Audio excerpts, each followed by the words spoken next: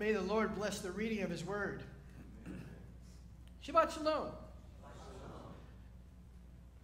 This is a special Shabbat. We continue our celebration of the Feast of Tabernacles today. Now, this feast has several other names. It is called, in the Hebrew, Sukkot, or more accurately, Chag HaSukkot, which is the Feast of Booths. It's also known as the Feast of Ingathering. It is first and foremost a harvest holiday. A harvest holiday. Ancient Israel was an agrarian culture, and so a lot of the things that they did were based around agriculture. So this is a harvest holiday. It was, in fact, the second harvest holiday. Some might actually say it's even the third harvest holiday if you count Passover. But Passover had additional meaning to it too. The first one we really talk about as being a harvest festival is the Feast of Weeks, Shavuot, or what we call Pentecost. It is the time when all of the spring crops were gathered in and harvested. And then they planted again, and all of the summer harvest gets gathered in at Sukkot, or the Feast of Booths. The Torah portion is a special portion specifically designed for today.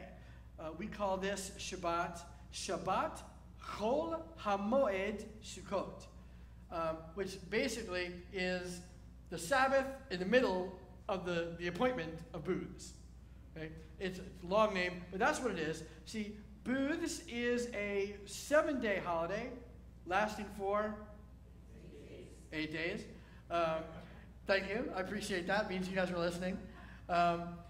And because it's a 7-day festival that lasts for 8 days, there's always a 7-day Shabbat, 7th-day Shabbat in the middle of it. That is Shabbat Chol HaMoed Sukkot, and that's what we're celebrating today.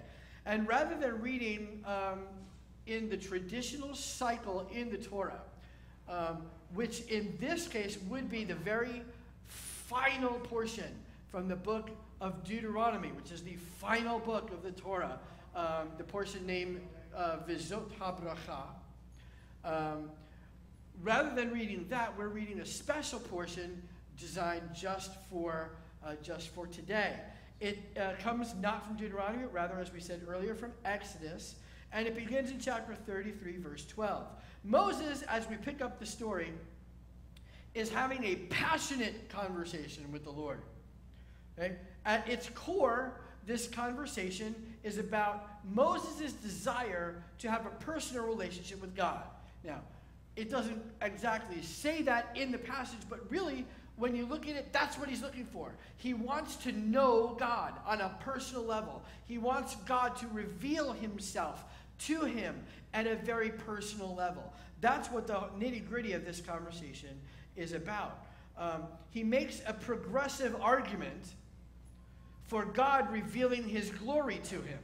He says, first, you said that I found favor in your sight. Now, if that's really true, then I should know you, don't you think? And if I should know you, that means you have to reveal yourself to me. So, show me your ways.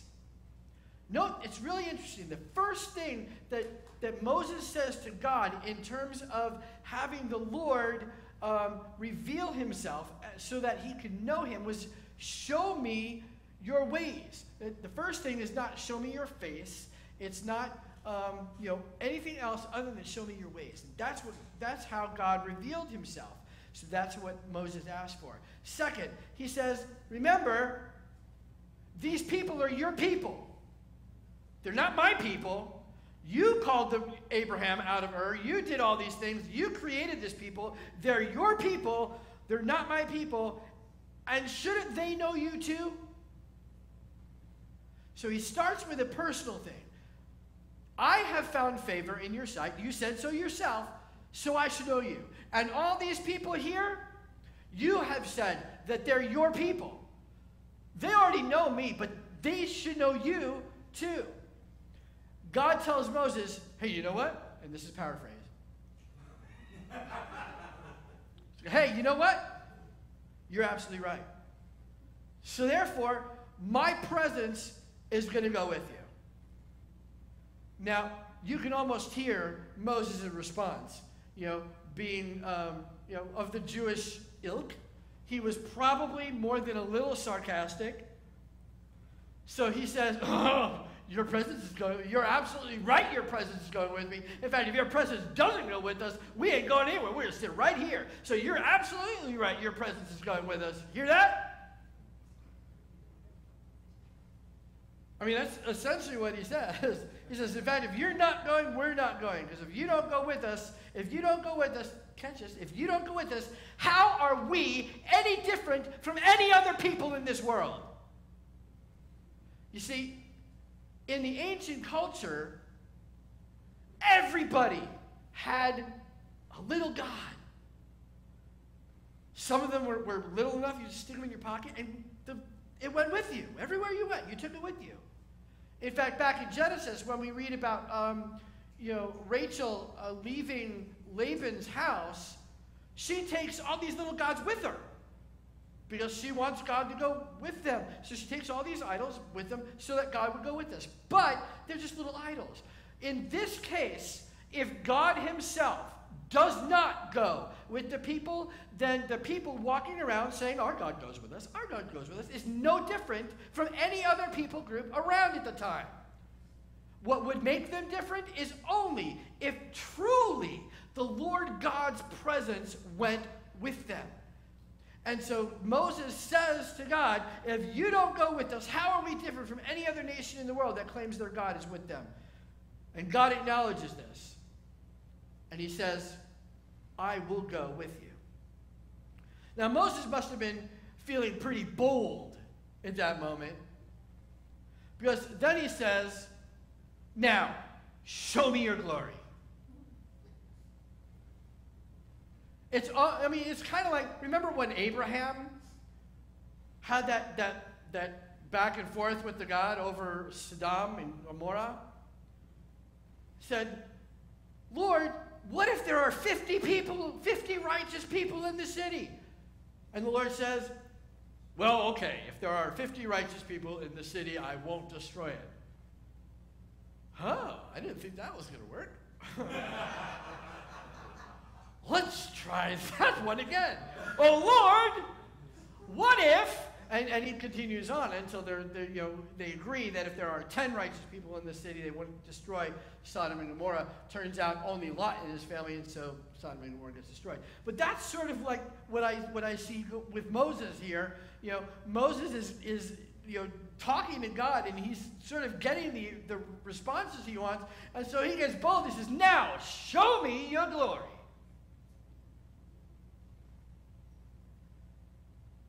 God says,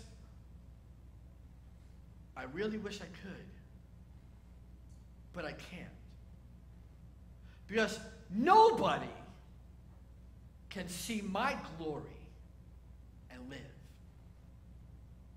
And so what does God do? He does the next best thing.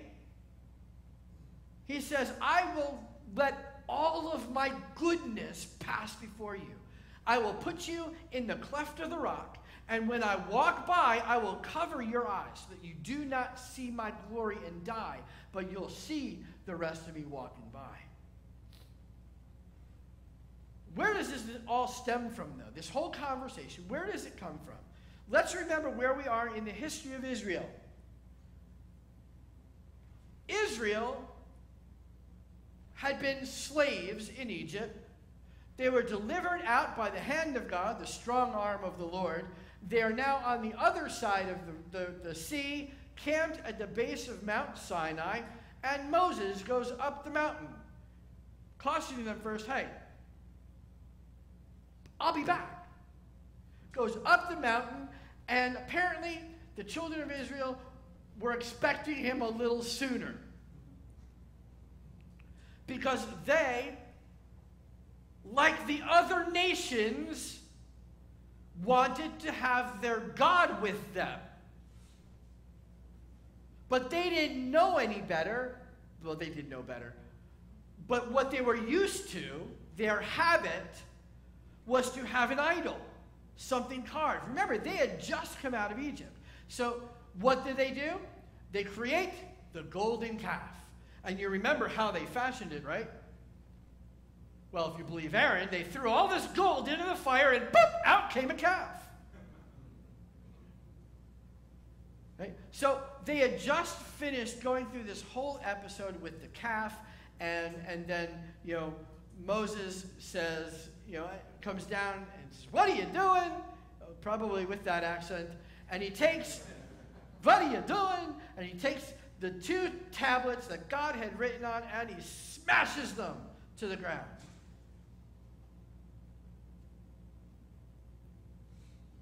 Right after that, God tells them, "All right, I see how y'all are. Get up and go. Go on, get up and go. But I'm not going with you. You want to be like that, y'all are on your own." He says, additionally, and this is probably very, very true. Well, God said it, so it's absolutely true. He says, "I'm not going to go with you because if I were to go with you, eventually I'm going to have to kill you. So you really don't want me with you. So just get up and go." That's why we read in our portion this morning that Moses had to intercede. The selected reading this morning follows the conversation that God had with Moses. God had made it